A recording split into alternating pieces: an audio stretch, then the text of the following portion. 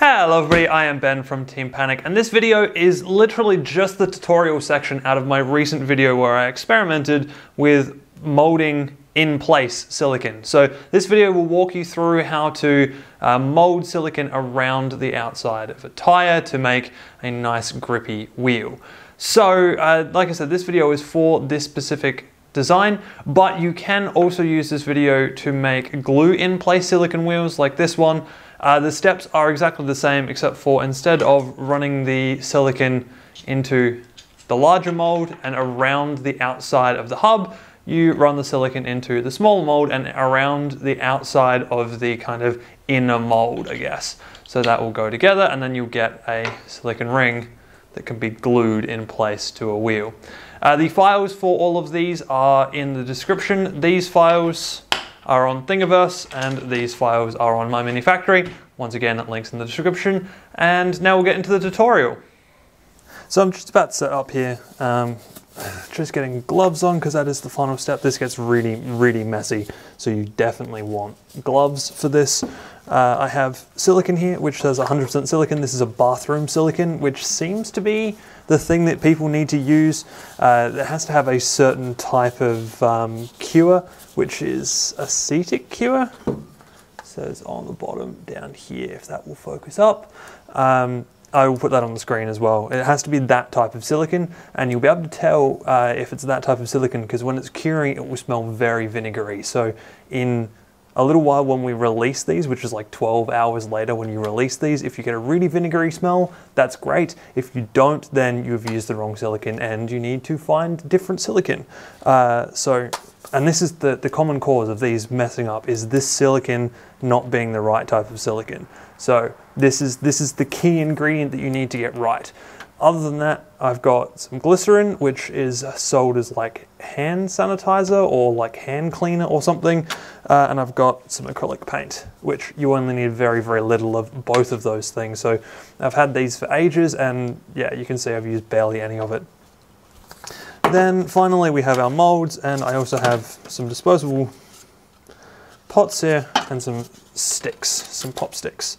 So I'm just going to open the silicone up, and then we are going to make one of these. So really, to make this, you just guesstimate how much silicone you think you need. I'm just going to put a decent amount in here because we are going to try and do all of the molds in the semi-setup time that we have here, which I don't really know what it is, probably 10-15 minutes before the silicone starts to get a little bit globby. It's probably going to be enough for this.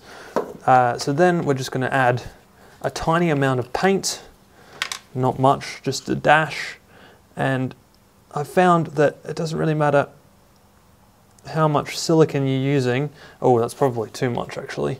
But even a tiny amount of paint and a tiny amount of glycerin is going to do the trick. It doesn't scale all that much. Like, you can put twice as much silicone in here and you still only need a tiny, tiny amount of each of these. But you'll see I'm not really being overly precise. I'm just putting a little of both in. So that's that done and dusted, and then we get our pop stick and we literally just stir. Now the point of the paint doesn't actually do anything. It is just to show you when you've actually got the mixture correctly mixed. It's the glycerin that starts the reaction for the silicone, but I don't actually think it does anything beyond getting the reaction started. Once the reaction's going and the silicone is cured, that's just that, and then the glycerin evaporates out or something. I don't actually really know, to be honest. But it doesn't affect it all that much. I've definitely put too much glycerin in before, and it does thin the silicone a little bit, but not enough to make huge amounts of difference. So we are going to start by taking our pop stick, and now this you can see is kind of a thick consistency. We're literally just going to smear this onto our part and try and force it into all of the cracks and all of the holes. Just push down as much as you can to get the silicone really in there. You will get excess everywhere. This is why you're wearing gloves. There is so much mess in this process. It's just part of it, really. Yeah. And yeah, any excess you just scrape off and add back into your set for later. That's probably about enough on there. Now this one I want to put into a 2-part mold, so I'll get my 2-part mold, and once again we're just going to smear around the inside. And these guys, actually the new ones probably don't need as much silicone on them as the old ones did. The smear is mostly just to get really into the cracks and into the crevices down in here as we go. You can see not putting huge amounts on, but I'm getting into those cracks, because anywhere you don't get silicone, you'll get a bubble when you get this mold released eventually. So there we go, just like that. There's probably actually more than enough silicone in there, and we'll see that in a second because we'll get squeeze out. So there we go. Okay, here we go. Let's try this guy out.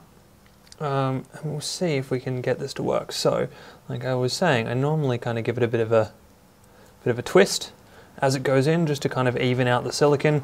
Now I'm going to push down and I'm going to get squeeze out the top here, and you can see that. And we're just going to quickly knock a bit of that squeeze out off, because anything we don't knock off, we're going to have to cut off later. So, and that. We'll just about do that one, and the squeeze out is good. You want a little bit of squeeze out because it means your mold is full, and you will actually compact some air bubbles by getting some squeeze out.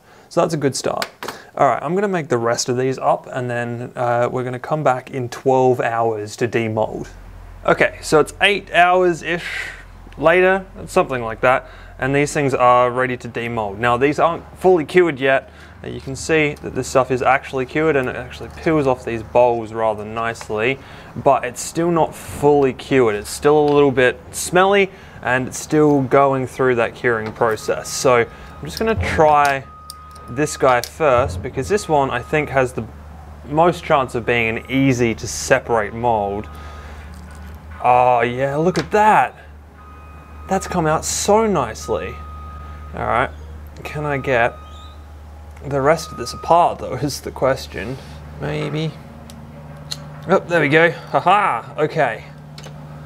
So, that's come out okay actually. It does need some cleanup. Well, actually I'm gonna leave these out here for another 12 hours because they still, still smell very, very vinegary. So I'm gonna leave these out here for a little while, and then we will come back to this in another, 8 to 12 hours. Basically, just giving them enough time to set up and cure properly. Okay, so here we go. These are now fresh out of the molds and out of their 8 hours of extra cure time. They're still a little bit stinky, so they're probably not fully done, but they are a lot firmer to the touch, and like I said, they're okay. They're fine enough that I can bring them inside and not be overwhelmed by the vinegar smell, so we're pushing ahead with this. Now, so we're going to clean up the flashing around the edges just with a pair of scissors. I find that a tiny little pair of scissors is best, and I kind of just chamfer off the back corner. It does mean that I lose a tiny little bit of the tread around here, but on the grand scheme of things, that doesn't matter. If I was being a little bit more picky, I would use a blade and clean up these little imperfections in here, but you know what? I don't really mind. I think those are all right. So just around the edge, and then these ones I am going to turn around and cut the silicone off the face of them with a sharp knife. But anyway, that is all I have for you this week. I hope you guys have enjoyed that one, and I will see you in the next video.